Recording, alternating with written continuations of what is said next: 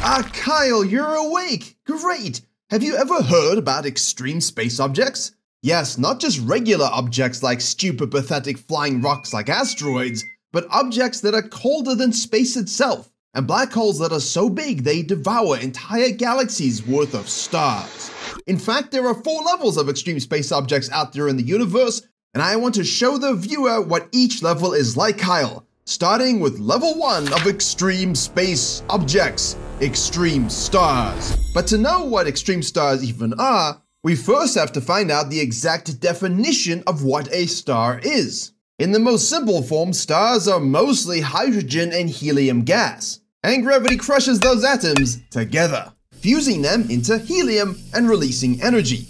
That energy pushes back against gravity, and this balance is what makes the star give off light and remain alive. Simple. It's exactly how our sun works. But then what would make a star extreme? Well, this is where their size, mass, and temperature come in. Extreme stars will either be way smaller, larger, hotter, colder, or deader and way more compressed than regular stars like our sun. Now, almost every star in the universe can be plotted on this simple diagram. Temperature on the bottom, brightness on the left. Massive blue stars are right up here. They have short lives and burn themselves out in millions of years. Yellow stars like our sun, middle of the road. 10 billion years of mediocrity. Then way down here on the right, red dwarfs. Tiny, cool, and not the brightest. Just like you, Timmy. I know you're watching, and I know you failed your grades last year, so pay attention. Now, red dwarfs may be small, but that means they live for trillions of years. That alone makes them extreme because that's way longer than even the age of the universe right now. They should be the most boring stars in the universe, except they're not, because being small makes them unstable and violent.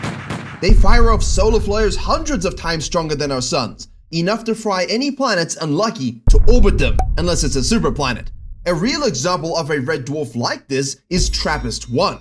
Compared to our sun, it's only 9% the mass, 12% its radius, and 0.05% of the sun's brightness, and half its temperature. Yes, it's barely bigger than Jupiter, though it's so crazy that it blasts out storms of radiation constantly. And surrounding it are 7 Earth-sized planets packed together tighter than my family packed into a Fiat 500 because Dad lost his company car when he got laid off last year. Yes, all of these planets are literally closer to TRAPPIST-1 than Mercury is to the Sun. And astronomers once thought some of those worlds might even be habitable, until we realized that TRAPPIST-1 would literally roast those planets alive with its radiation. Most likely. Imagine living on Earth, but every few days the sky explodes with star stuff that could strip away your atmosphere. That's TRAPPIST-1, a tiny star that murders entire planets. Basically, hot plasma churned straight from the core to the surface, tangling magnetic fields that snap and release monster stellar flares. But what about the extreme stars on the other side of the diagram? The massive blue stars. These are called O-types and can evolve into Wolf-Rayet stars, much like the most massive star ever discovered, R136a1. This is perhaps up to 291 times the mass of our sun. It's also 9 million times brighter than it as well. Surface temperature, 53,000 degrees. Radius, 40 times larger. And its winds, they blow off the equivalent of Earth's mass every single month. This thing is literally shedding like a snake. And the best part is that even with all the mass loss, it's still destined for the most violent end in the universe, a hypernova. See, when a massive star runs out of fuel, its core collapses in on itself, triggering a supernova, one of the biggest explosions in the universe. But what makes O-types and Wolf-Rayets interesting? See, Wolf-Rayets have a delicate balance. That's why they are so extreme and so rare. Not only do these stars have to rotate fast enough to shed their outer layers, but they also can't go too fast, otherwise they will lose too much of what's called angular momentum. You know, spin energy. It also can't have too many metals, which is space language for anything that just isn't hydrogen or helium. But in order for a hypernova gamma ray burst event to happen with those jets we usually see, they have to originate from within the core, and as they tear through the star, they trigger explosive fusion, creating the element nickel-56, which is what allows us to see these events from Earth, and also be 10 times more powerful than a supernova. And that's the spectrum of stars, Kyle. On one side, the tiniest stars, barely glowing spheres living trillions of years. But the most massive stars we know can all die in like 5 million years or 10 million years. And that's right, stars are so extreme they burn through their fuel faster than you go through your plates at a buffet. Yeah, I see how you behave with those places, Kyle. Disgusting. Stars are the fundamental level of every extreme object. And they all emit insane amounts of radiation. So it's a good thing today's video is sponsored by RadioCode, the next generation smart radiation detector. With 15 to 20 times higher sensitivity than a standard Geiger counter thanks to what's called scintillation crystals, RadioCode can pick up background radiation in real time while you walk. It logs radiation with GPS coordinates so you can literally map hotspots on Google Maps and then flex them on Radioverse, RadioCode's free platform where users share radiation data tracks from all around the world. On top of that, the free mobile app lets you visualize isotopes like cesium-137 or uranium-238. You know, nuclear reactor stuff. But even more interesting is visualizing the natural isotope potassium-40 that exists in our everyday lives, and even in your body. All of this is complete with gamma spectroscopy and continuous spectrograms so you can track spikes over time. The device itself is compact, ergonomic, with sound, light, and vibration alerts, 200 plus hours of battery life, and USB-C charging. It works standalone or synced via Bluetooth on your phone and PC. So if you want to start exploring the hidden radiation around us and to avoid turning into a Chernobyl fish, go to radiocode.com/gravipool and grab your RadioCode device today. And remember, always follow safety guidelines when handling radioactive materials, including if you ever handle stars, the foundation of every extreme space object. So much so that some of the most incredible objects in the universe are binary systems, two stars orbiting each other.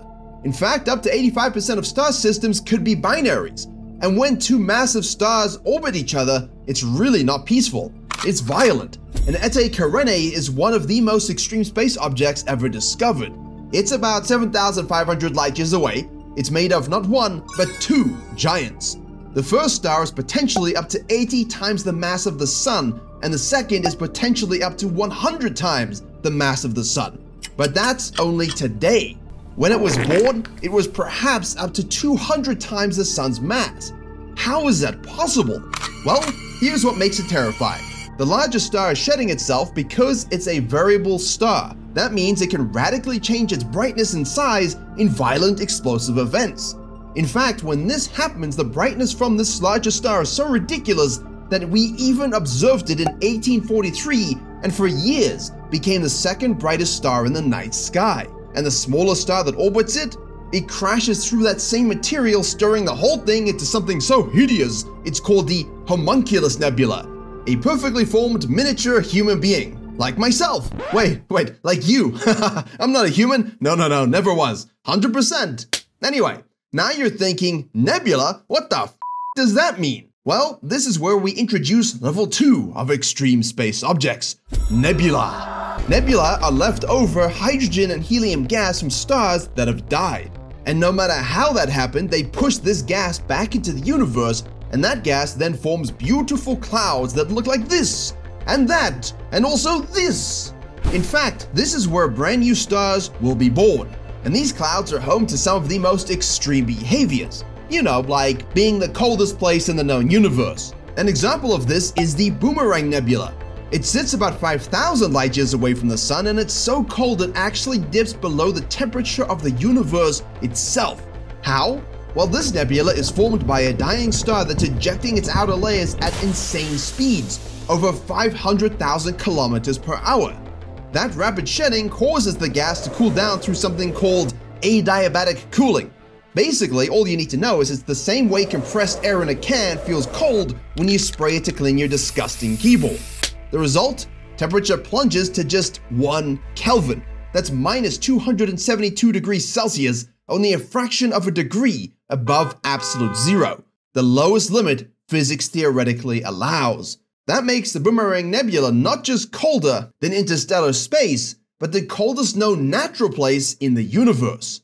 But that's just level 2, gas from stars. Level 3, however, oh boy, that is where extreme corpses come in, the dead bodies of the stars we just covered. Objects so extreme they determine the nature of the universe itself.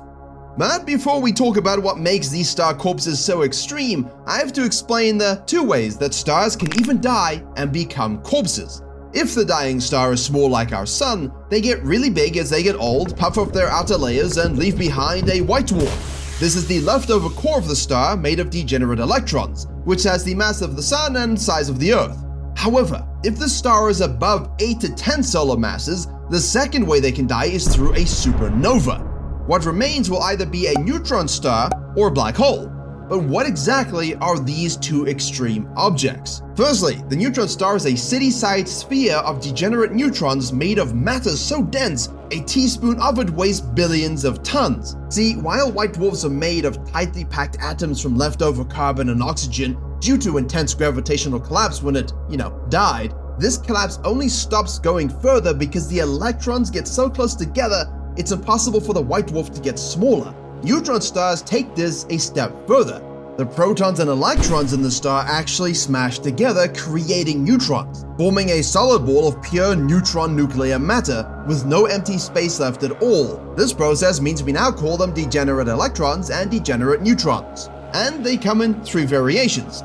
Regular fast-spinning ones that exist, magnetized that also rotate but emit the most violent magnetic fields you could imagine, and then the neutron stars that spin so fast and beam out radiation visible from Earth are called pulsars. These rotate hundreds of times per second, but they do slow down as they age. The fastest one we've ever found? PSR J17482446AD. It spins 716 times every second. The second extreme object supernova outcomes are black holes. This is where the core of the star has such a strong mass and gravity when it collapses that it becomes a point, the singularity. Now, you know this, but did you know the real structure of a black hole, Kyle? A black hole isn't just a void, it has layers. The event horizon is the ultimate point of no return where light simply cannot escape. Cross it and you can never leave. To the outside universe, the event horizon defines how big the black hole appears, even though the singularity is infinitely small with infinite density. Yes, infinite. However, the event horizon size is called the Schwarzschild radius, and just inside that, you have the inner event horizon. Outside of these, a photon sphere where light bends, and an ergosphere where you can orbit the black hole and not immediately die. But what you see from Earth is not actually the event horizon, it's the shadow. Gravity is already so strong in that area that light goes on a roller coaster and you no longer can see anything. In addition to this, some theories suggest black holes could have hair on their event horizon. These are tiny quantum fingerprints encoding information of what fell through the event horizon on their surface. Oh, and by the way, if you thought pulsars rotated fast, black holes can actually rotate even faster, like up to 95% the speed of light. The most extreme version, actually confirmed with data of these black holes, the 66 billion solar mass black hole behemoth monster known as TON 618. Wow, this beast is the center of its own galaxy, consuming billions of stars alive. The radiation is immense and the brightness outshines almost anything else in the universe. But what if the most extreme version isn't the biggest black hole, but the smallest? That's right, meet the unicorn. The tiniest black hole candidate, just 3 times the mass of the sun, barely massive enough to exist at all, to the point that some scientists believe it's just a stripped down star. But basically, it's just as rare as a unicorn. If the star that made this potential unicorn black hole was even a tiny bit smaller, the unicorn would just be another neutron star. Boring.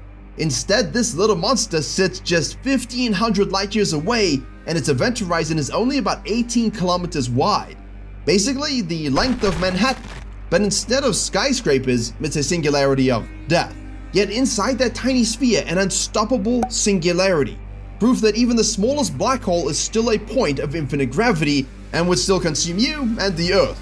And yes, there are even different kinds of singularities that could be possible deep within black holes that allow even the most outrageous things to happen. Maybe. Like traveling to the 11th dimension. Maybe.